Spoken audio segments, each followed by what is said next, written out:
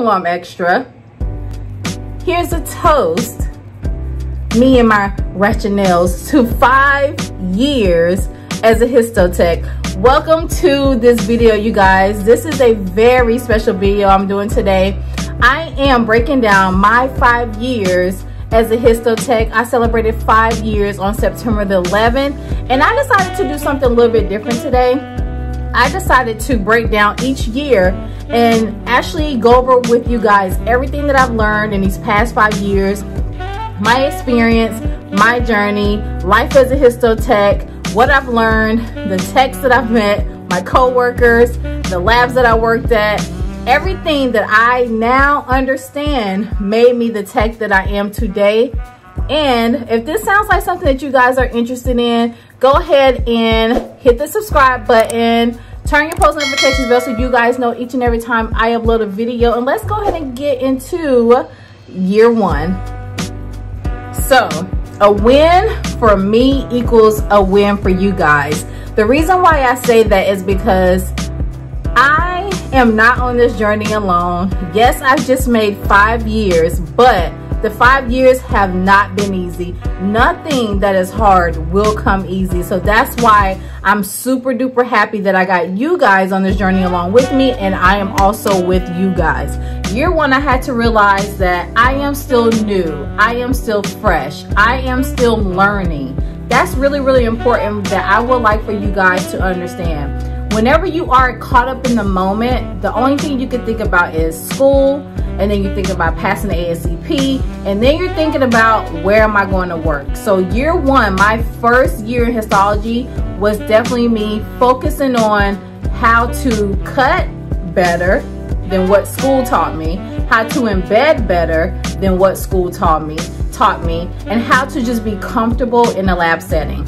So to sum up year one, I had to realize that I was not going to know everything. I'm fresh, I'm new, I am still learning, and that is okay. And I want you guys to know that that is okay. Year one is your time for study. Year one is your time for mistakes. Year one is your time for correction. Year one is your time for learning how to perfect your technique, because in school, school goes, you're doing this, you're so fast. Everything's so fast paced. You are in a whole different world. So whenever you hit the lab door, it is about you slowing down just a tad, just so you can be able to make sure that you do not make more mistakes, because making more mistakes equal you having to recut that slide, re-embed that block, repeat that stain.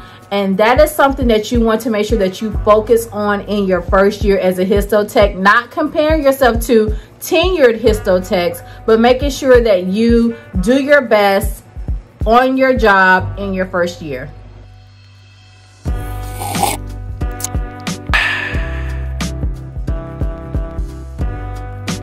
Let's go ahead and focus on year two. Y'all, I'm super pumped. I made 5 years as a histotech. Yo, okay. Y'all gonna be pumped too, especially when you get your first job. And you're like, dang, I can't believe, I'm doing this. It's like, it is not for everybody. So kudos to you guys in histology school. I'm proud of you guys. So keep doing what you're doing. And if you are finding value out of this content so far, go ahead and smash that like button, okay? All right, so let's go ahead and go on to year two. The things that were important to me in year two was to make sure that I celebrate the small wins. In year two, I had already pretty much gotten the flow of the first lab that I was at, but I wanted to do a little bit more, because new histotech, you sort of get left behind, because the more tenured histotechs are cutting so fast. They're doing things a little bit more faster than you, and you are literally just like trying to catch up. And you want to learn new things, and you want to be trusted with new responsibilities. So in year two, I made sure that I focused on the fact that, okay, I was getting along with people at the lab. I was learning the protocol, the daily flow of the lab, but I did want something a little bit more.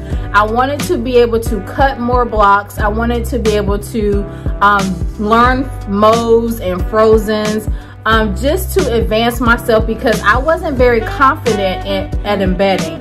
I'm not going to even lie, I was not confident in embedding because by the time I got to work, I was doing most of the cutting. So I was missing out on some very key components whenever it came to embedding. So that's why in year two was one of my most critical years for me. Year two was me making sure that I was taking on a little bit more responsibility, showing a little bit more assertiveness, getting the practice that I needed, and putting myself first as far as like, hey, I'm going to jump in. The only way that I can succeed is if I fail, but I need to do this. I need you guys to show me. I need to be able to do it by myself, because I work best whenever I'm doing things hands-on. We'll be doing another Q&A soon, so look out for that. If you got any questions or comments, continue to leave those underneath my videos. And even though I do get to you guys comments, I still like to feature those in my Q&A, because it may be a question that someone else may have and I've already answered it. But I will say, check out the playlist of all of my Q&A, histology Q&A that I got here on my channel, because you probably will get your question answered in those Q&As. But year three was at that pivotal point in my life to where I had already worked at 2 labs. I had a little bit of experience. A lot of you guys asked me, when should I travel, or how will I know, that it's okay to travel? And I had gotten 2.5 years underneath my belt before I started to travel. I think that's the perfect time. Some people can do a year, but I wanted to make sure that I was well-rounded as a tech, ready to be around other histotechs. I had been like the only tech in my last lab, and then but the lab before, that's the year one, it was my learning stage. So year one is definitely your learning stage. But year three is when I knew I was ready to hit the road and travel and see what the travel life was about. So year four, I started this channel for you guys and for myself, because I wanted to start a community of histotechs, new students, travelers, other histotechs, people who are thinking about becoming a histotech, who's been thinking about it, but they wasn't really sure. There wasn't enough information on YouTube or online about the program. I am so relatable. I want you guys to feel comfortable on your journey as becoming a histotech, because a lot of people don't even know that this career exists. And if I can do it, definitely you guys can do it. So year four was definitely a transition period for me.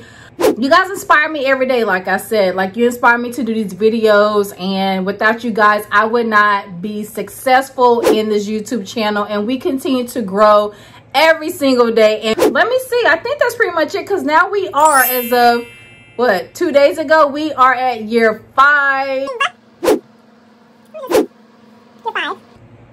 So as I raise my glass to year 5,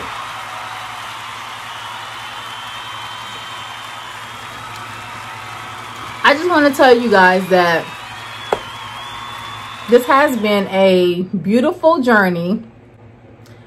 Growing this channel with you guys, having someone that I can relate to when it comes to histology, having you guys as my family, the gang. For whatever reason you guys follow me for, whether it's for my travel videos or whether it's for if you think about starting a YouTube. But I just really want to say thank you for supporting me. I just want to say thank you for all the kind messages.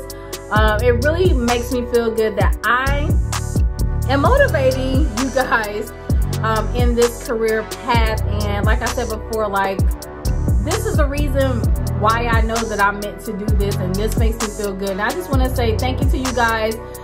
It has been a great 5 years, and let's hope we make it another 5 years, right? As long as you know that, 1, you love what you do, you put patient care first, and you know you're going to be the best histotech that you can possibly be, then you will definitely go far in this career. One thing, don't forget to join the gang, and I will see you guys in the lab. Goodbye.